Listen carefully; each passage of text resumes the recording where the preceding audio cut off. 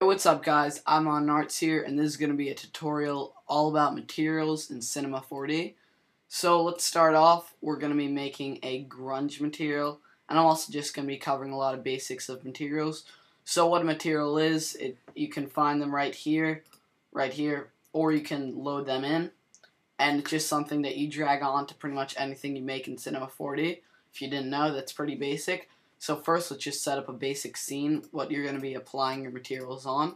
You want a text object, and I'm going to make mine say grunge. And I have a fillet cap, start fillet cap and end fillet cap, and the fillet type is engraved. But I'm actually going to change that to convex. Doesn't really matter though. I'm just going to make my text 400 feet.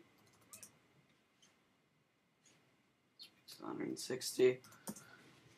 And I also have a global illumination and ambient occlusion on, and watch my other tutorial if you don't want to know how to set that up. And I have basic render settings, 1280 by 720, all frames saved as a QuickTime movie. So that's pretty much it for like settings. So we're going to be making like a grunge material or something like that. So you're going to go to Safari or Firefox or Internet Explorer or whatever you have. So look up grunge metal texture, and for image size large, so it's a good quality image. And I already have 5 of the ones I like saved, and I'm going to show you how to save your own material. But just look it up and double click on one that you want. Let's just use this one, or it really doesn't matter, just choose one you like. And you're going to go to see full size image. And you're going to right click and save image as.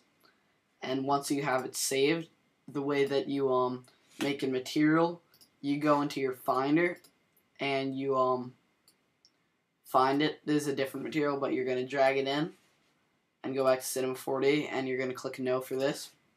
And now you have that own material. I already have saved this one, but you can go in here to edit it, and I'm going to be showing you how to edit stuff also, but just say you don't want to edit it. What you're going to do is File, Save Material Preset, and give it a name. But I'm not going to do it because I already have saved it. And then click OK. And then it will come up when you do File, Load Material Preset. It will be under User and Materials. You can see I already have 5 grunge materials that I made. So I'm going to delete this. And let's play around with different materials. So to load a material, you can either double click here to make your own material, which we're not going to be doing. And to load the grunge material, you can do Load Material Preset, User, Materials, and let's do grunge. Just load all of them. I will experiment with different ones.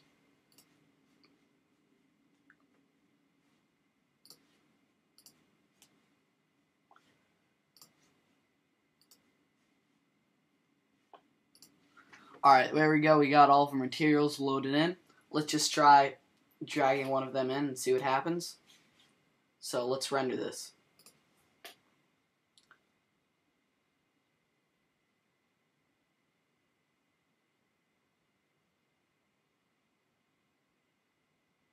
As you can see, one problem that you guys are probably going to have as you drag it in, 1, it doesn't show up on the front, and 2, it's all in lines in the back. And that's because it's not mapped the right way, so I'm going to show you how to map it correctly. So once you have it dragged on, you're going to click on the first one, and you're going to control drag, so it has a plus sign, so you have 2 materials. So your first one, this is going to be for the front of the text. For selection, you're going to type capital C1, which means this material only appears on the front of the text. And for projection, you want it to be flat. And now when you click on that, if we render it,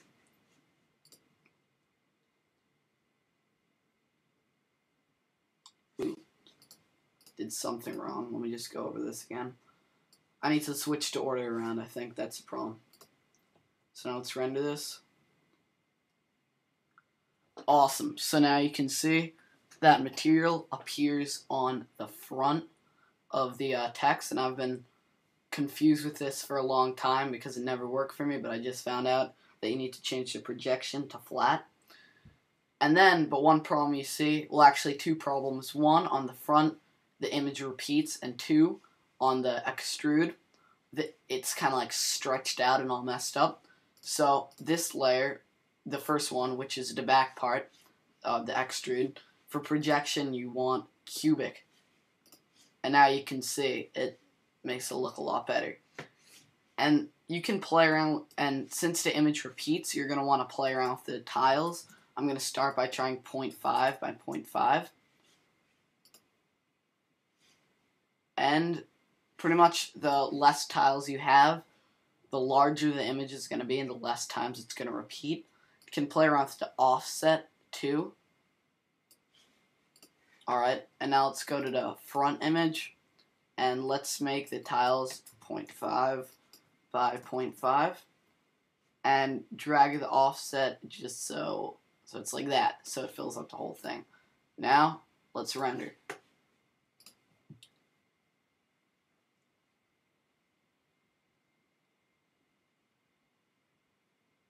Yeah, that looks pretty good because the image repeats well over the thing. You can see there is a little line right here where the image repeats, but people won't really notice that, and if you want to take more time, you can always fix it. But another thing we're going to do, we're going to be making a nice outline around the text.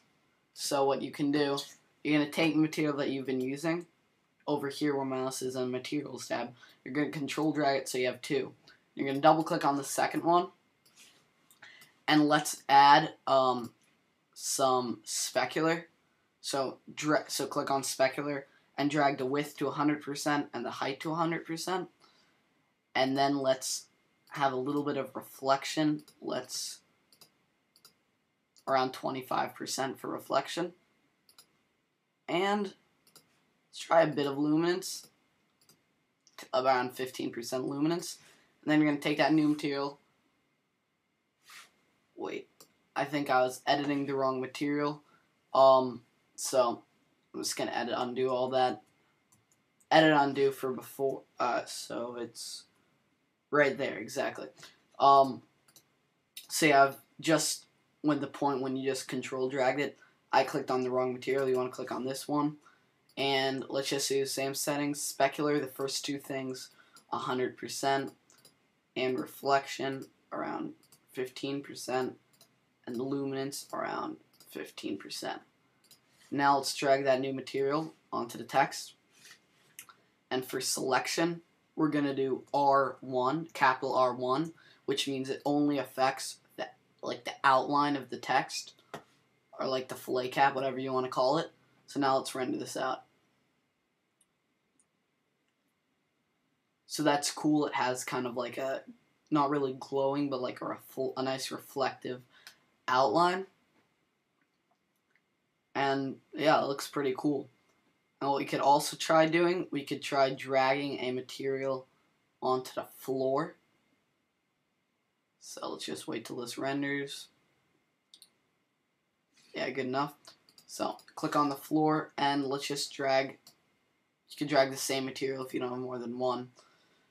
And you can see it tiles, which is a problem. So you're going to click on floor and, or no, click on the material that's on floor. Let's try doing you just want it to be less tiles. Let's try 0.1 by 0.1. And let's play around with the offset.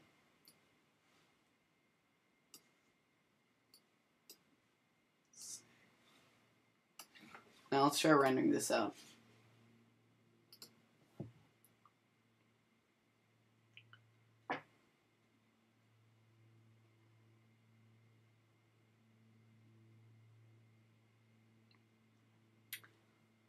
And yes, you can see it does have a little red text right there, but I'm not really going to worry about that because I guess I just chose a bad material. So just ignore that little text. You can see we still need to make it less tiles because it's too much. Let's see. To make, no. So let's try doing 0.05, 0.05. And you want to get as big of an image as possible because the smaller the tiles, the more stretched out the image is going to be. And if it's a low quality image, it's gonna look like shit when it's really, if it's a small image, it's gonna look like shit when it's stretched out so big. So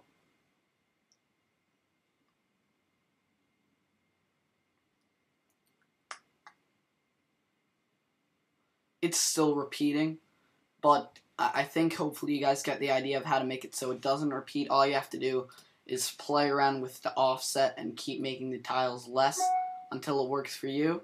But I don't want to get too caught into how to make it not tile. So let's just go over some settings and materials. So double click on that material you have. And if you want to change the color of it, let's try changing the color if we want to make it like a grayish blue like this. Look, it doesn't change it, and that's because the mix mode needs to be multiply. Now you can see the color affects it. Let's just make it a little bit lighter and more gray. Looks pretty cool. I'm not going to go over to fusion because I don't really understand that. For luminance, pretty much you can just play around. It's pretty straightforward. It just makes it more bright or less bright. You can change the luminance color to something crazy like that. But on this material in particular, I don't think luminance works very well. Transparency, again, pretty straightforward. Just makes it see-through, and you can choose how much you want that effect. But I don't really use transparency very much unless I'm making like an abstract object or an array of spheres or something like that. So let's uncheck that. Reflection, very commonly used. You can just stick with this and just play around with the numbers. I like somewhere around like 5% works well, or 5-10%. Or you can change the texture, very commonly done, to Fresnel. And it just gives it kind of like a more realistic reflection look, so we'll keep that checked on. Not very good with this, but I know that if you check off bump, and for texture you do, noise, it's pretty cool. It makes it look like it has some actual texture to it, and it's not just spherical. So I guess we'll keep that checked on. And for speculars, I think it's kind of like how much light reflects off of it. I'm just going to keep it the same. And those are pretty much the main settings that I use when editing a material. So let's X that out and render it out and see how our settings that we did work.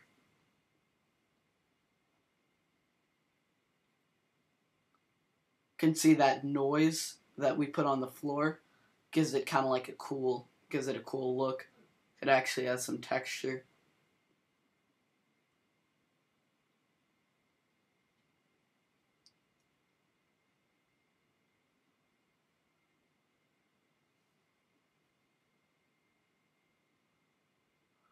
Also, when you put noise on it, as you can see, it kind of like spreads out to reflection, giving it kind of like a watery reflection almost. And I think I've pretty much covered almost everything for materials. Thanks for watching, guys, and please subscribe.